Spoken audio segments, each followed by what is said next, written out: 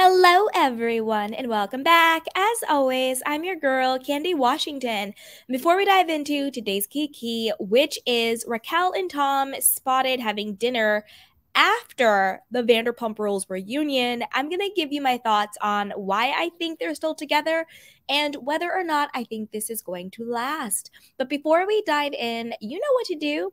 Go ahead and like this video, subscribe to my channel, and hit the notification bell so you don't miss it when we go live. Also, be sure to share this with a friend because a key is always better with community. Check out the description box down below and join our newsletter. It's free and you get free self-care content. So with that, let's dive right on in. So this is according to page 6, okay? Now, we've all been watching with bated breath what's going to happen on, the Vanderpump Rules reunion. As we know, it was just filmed on the 23rd. Shots were I don't know if I can say that on my channel. Things went down, but let's go. So this is according to page 6. It says Raquel and Tom grab dinner together after Pump reunion. Raquel and Tom are no longer hiding in plain sight. The disgraced co-stars were spotted on a public dinner date on Thursday following the explosive season 10 Vanderpump Rules reunion taping. Raquel and Tom sat next to each other in a large booth at the Musso and Frank Grill in Hollywood, according to photos obtained by TMZ on Saturday. Now, don't fret, you guys. I got those photos too. Here they are. So as you can see, in the booth, they got some wine. They've got oysters. There's, Raquel. There's, Tom over there with his narcissistic self. So they are full on a full-fledged date, okay? Let's keep going. The lovers, whom a source recently told us still want to, quote, be together, despite the fallout from their affair, reportedly ordered a bottle of red wine and oysters, which are aphrodisiacs. A fellow diner told TMZ that Raquel could be heard saying at one point during the outing, "I can't believe she said that," but it is unclear who she was speaking about. They're probably talking about, recapping the reunion and how they got played and how they got blasted. Girl, bye, sit down and shut up, but let's go.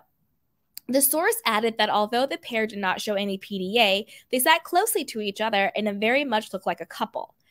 Raquel and Sandoval dined alone after the rest of the cast blasted them for hours during the reunion filming. The anger towards them is to be expected, an insider previously told us. Reps for Raquel and Tom did not immediately return page 6's request for comment on their dinner date. Earlier in the evening, the former pageant queen and Tom and the Most Extras frontman were seen moments after the reunion wrapped dressed in all black and smoking near their trailers. I'm going to do a separate video on that, you guys. We'll get into that too. They appear to be having a very tense heart-to-heart conversation. Fans have been speculating since the scandal broke on March 3rd whether Tom and Raquel were going to still pursue a romance despite the backlash. Okay, let's get into it, you guys. Let's get into it. So this is the thing. Do I think that they are going to stay together and live happily ever after? Absolutely not. Heck no. This is what I think is going on. Number one, Tom Sandoval has no one else.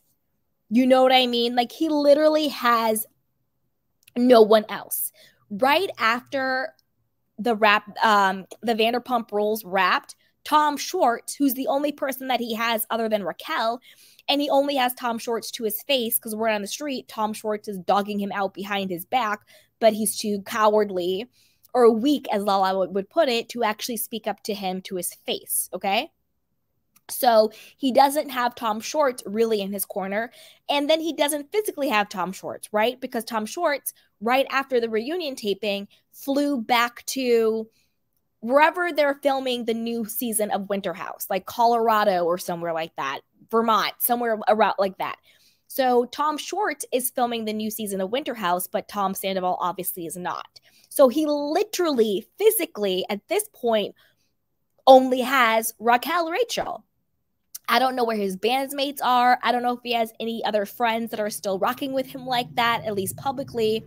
So he has to sort of, stick with her because he doesn't have anybody else. Literally, Tom Schwartz flew the coop, okay? The second thing I think is going on here is they have to stay together at this point in order to justify blowing up their lives like this and hurting everybody else. If they break up at this point, it's like, really? You did all of this just to break up the moment you had a chance to actually be together. So I do think that there is some saving face and some ego going on here. But thirdly, what I think is really going on here is I think Raquel Rachel actually drank the Kool-Aid. And I think she really is in love with Tom Sandoval. I think she really does think that they are going to get married, pop out kids, and live happily ever after, you know, in his overly mortgaged house. I don't know. At Shorts and Sandy. Who the hell knows, right? I think she actually believes the lie. I think she drank the Kool-Aid and she really thinks they're going to be in a relationship. I think Tom Sandoval is now stuck between a rock and a hard place. I don't think he really is in love with her. I don't think he really wants to be with her. I think he was in it for the thrill of it. I think it's his MO. We saw he did it with Ariana with Kristen. Now he did it with Raquel to Ariana. I just think it's his MO. I don't think it's that he's in love with Rachel Raquel. I think that she was the person, she was low-hanging fruit, and she took the bait.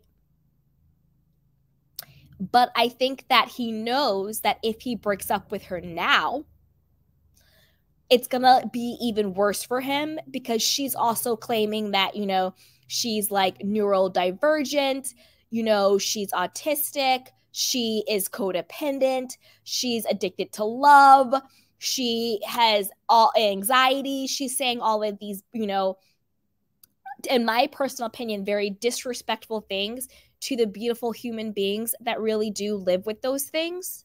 I think it's very disrespectful to sort of jump on those buzzwords and to jump on those, you know, conditions that people have in order to not to take full accountability for your own actions as a grown woman.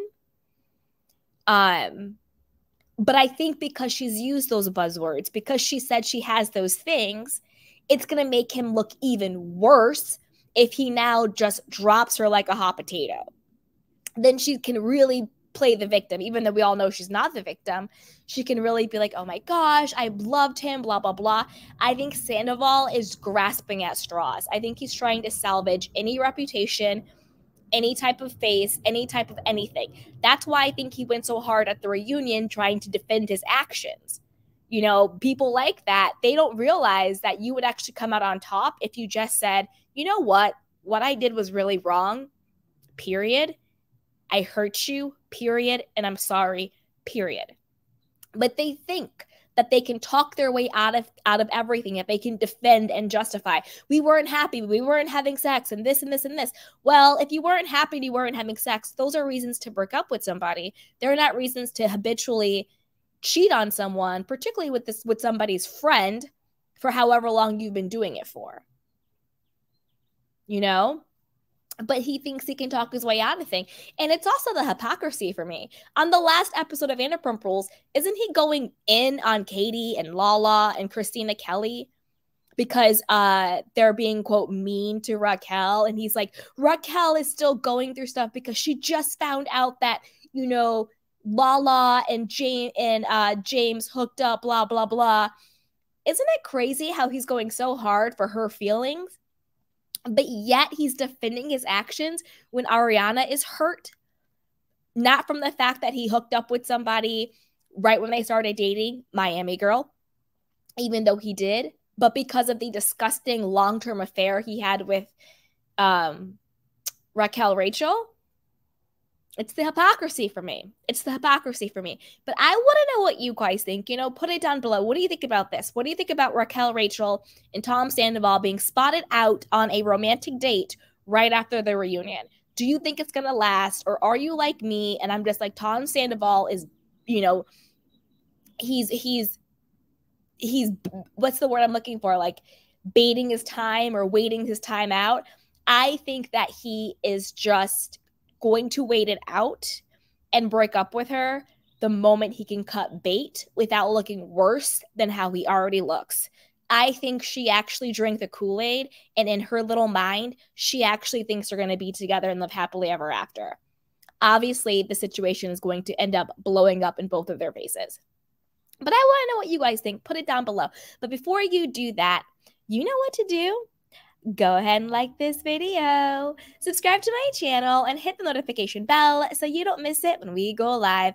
Also, be sure to share this with a friend because a kiki is always better with community. And check out the description box down below. Join our newsletter. It is 100% for free. So that's you guys. I will talk to you later. Bye.